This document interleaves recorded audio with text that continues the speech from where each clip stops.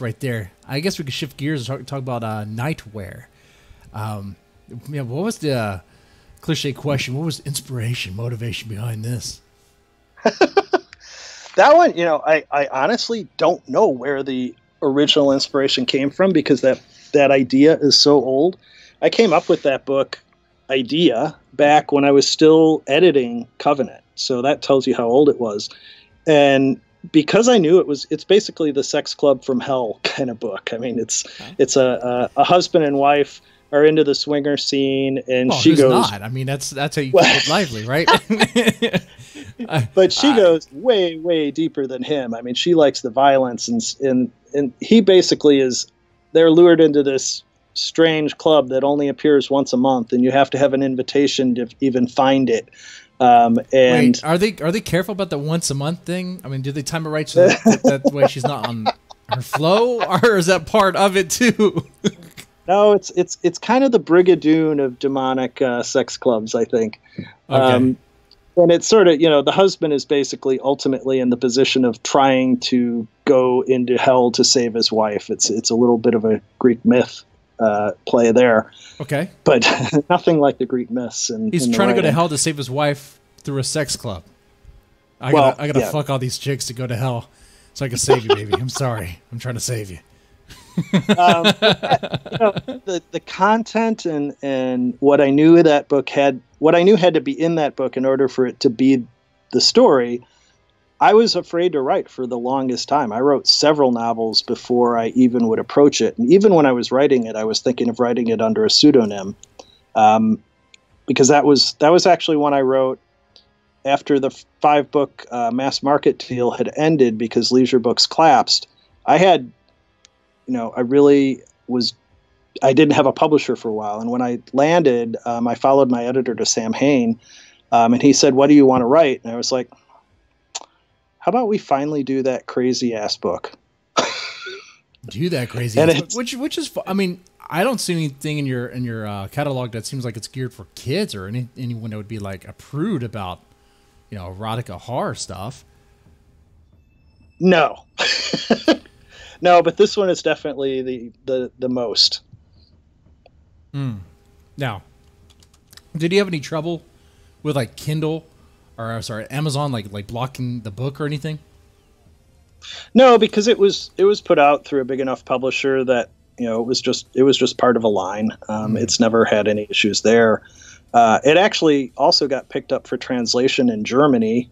Nice. And it's actually sold, I think, more copies in Germany than it has in the U.S. Course, yeah. They like that BDSM fisting stuff. I haven't read NightWhere yet. Is there fisting in NightWhere? I can't even answer that. Do you know what fisting is? Depends. I do, and it depends how you define it. And I'm just no. Okay, you don't want to define it here on the show. Okay, we'll skip on that one. Okay, but NightWhere. No, there are more copies out in Germany, and it just came out in a Polish edition in March. So nice, done really well. And you have multiple books in this series. I'm really liking the covers too.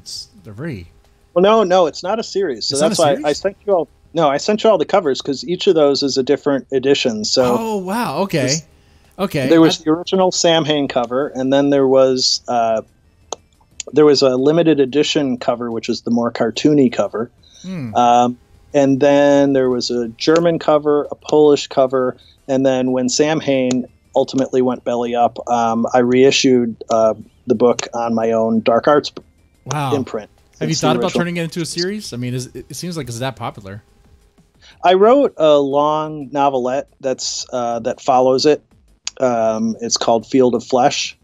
So that's out there, and I've wanted to write a prequel ultimately, and I've got an outline for it. It's just been hard because the original publisher's gone, and it's not something I want to write and self-publish. So, now that is a pretty good title. The Flesh title, that Field of Flesh. Well, that relates to there is a Field of Flesh in the novel NightWhere, so that's a direct lean towards that. That's pretty cool. Are there any chances for it becoming like a movie or getting some sort of a deal or anything like a Netflix thing? It would be NC-17 if it was. So maybe maybe Pornhub or something. There was someone who wanted to write a script for it, and then he disappeared. So yeah, I kind of doubt that that's the one that's going to get produced, if any get produced. I've had options on a couple of things that ended up not panning out. But now you probably get this question a lot with this book, and I hate this question too, but I'm going to ask anyway. Because I hate cancel culture and all that, but given the political climate, how people are so touchy-feely about content anymore, do you get any problems with this book, NightWhere? I get problems with all my books anymore. Which means you're writing good stuff. That just means you're writing good stuff, honestly. Yeah. First time I saw it surface was a couple of years ago when I saw a couple reviews saying he needs a sensitivity reader. It's like, what's that? Because horror isn't meant for sensitivity. It's right.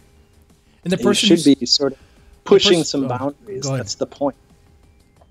I was gonna say that the person who said that probably graduated from college, maybe, and which is crazy because they're more like I don't know, like nursing schools now, because it's like they come out of college, they're so thin-skinned, and they're like, can I have a trigger warning? Can you let me know that there's gonna be some content here that I don't like? It's like, read the description.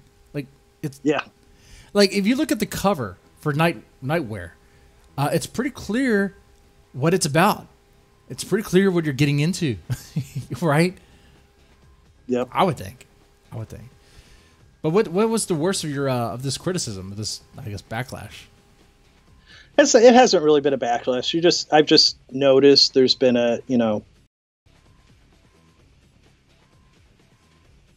book reviews today are written compared to they were 5 or 10 years ago. It's different. People come at books. I don't know if it's a different reader group. I don't know if it's because it's a specific reviewer crowd that maybe didn't exist years ago. But some of the reviews are just tone-wise different than they used to be. Right. And that's for the old books as well as the new books, But people who like the kind of horror that I write like the kind of horror I write, and that's who I'm writing for. I'm not writing for everyone. I'm not trying to. Right. Because on the contrary, I mean, while we talk about the negative feedback, what about the positive feedback? I mean, you have a lot of books out there, and I'm sure you're getting tons of people saying, I really enjoyed this book. Yeah, and the thing with that's the crowd that I hope to please, but you always know, and I mean, we all feel this way. You pick up a book and you read it, you love it, and then you look to the author's next one or the last one, and often it just isn't quite as good as that one.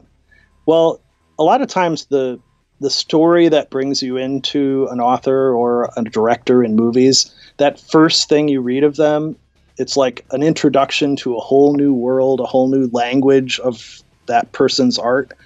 And so that moment, I think, can never 100% be recaptured. So anything that you read or watch in an artist's catalog after that is often not going to quite stand up, even if you love it. Mm-hmm. So, anytime I have someone say, "Oh my God, Siren was my absolute favorite book of yours," or "Covenant was my favorite book of yours," you sort of know it in a certain level. I'm never going to top that for that person again. But you hope, you try, right? Yeah, I totally understand that. For me, it was Anne And then Rice. again, I still do have. I also have people who, there's somebody I know who almost every book I write, just, that's your best one. I'm like, you said that the last time. See, you made a fan with me here. I mean, I definitely first off, I need to finish Covenant. And it's a series. It's a trilogy. I need to finish, definitely read the other ones as well. But I might skip and start reading NightWhere later on tonight or maybe tomorrow, whatever I can.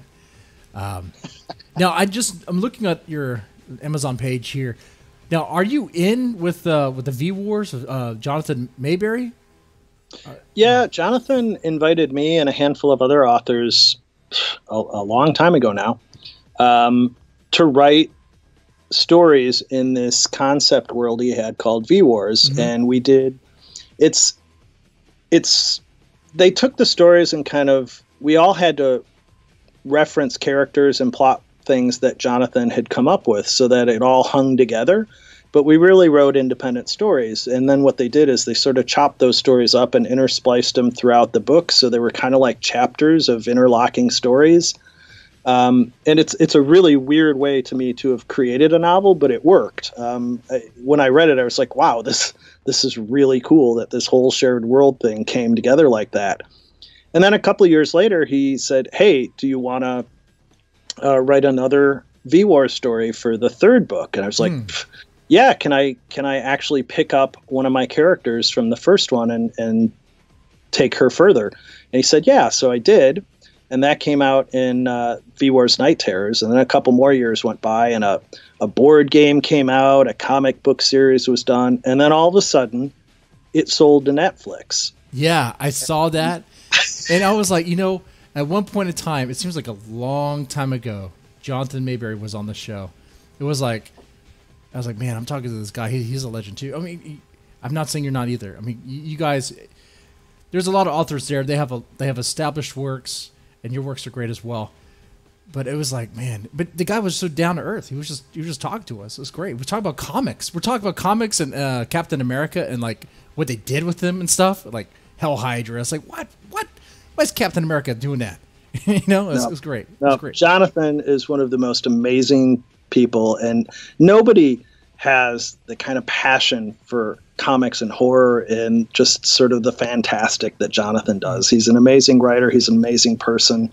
And I was honored to be able to work on 2 different books with him. It was amazing. Hey, it brought me the first time any of my characters have ever ended up on TV, because they did use snippets of my stories, and my characters are actually in V-Wars. So unfortunately, they decided they're not renewing the series for a second season, which sucks, because I would really have loved to see where it went. But that's dumb. That's so dumb with Netflix. Okay, I got some more questions from the chat. John, how many pinball machines do you have? Why? And can I have one? That's a serious question. He has a shipping address. Yeah, I'm sure he does. I have 5. And no, you can't.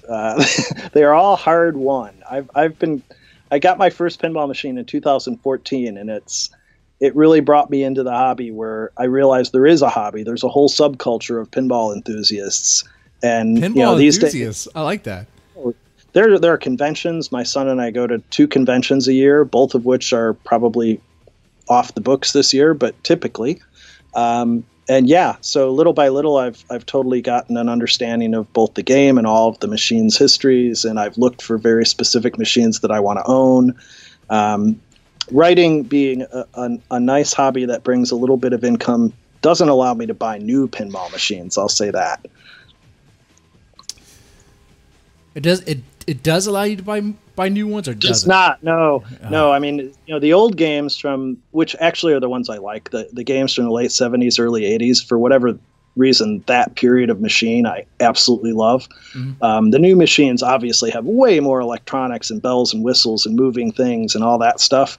But my God, those machines are like $6,000 to $8,000 if you want to buy one. I didn't even know they still make them. Whenever I go to a Dave and Buster's, they have all these they look like cell phone apps as games. I'm like, what the fuck is this? What is this?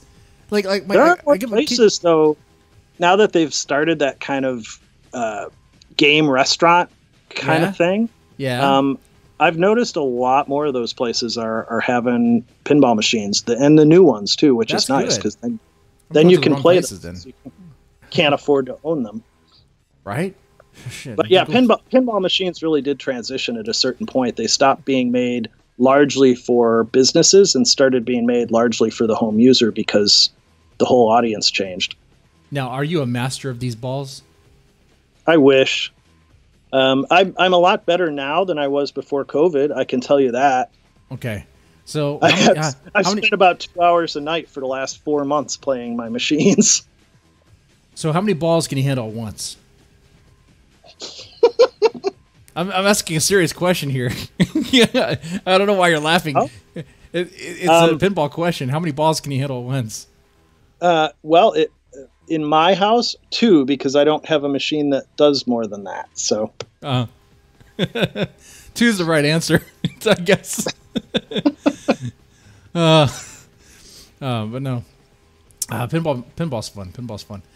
The other question is favorite B horror movie. I usually ask this question anyway towards the end, but I gotta ask it now. What is your favorite B horror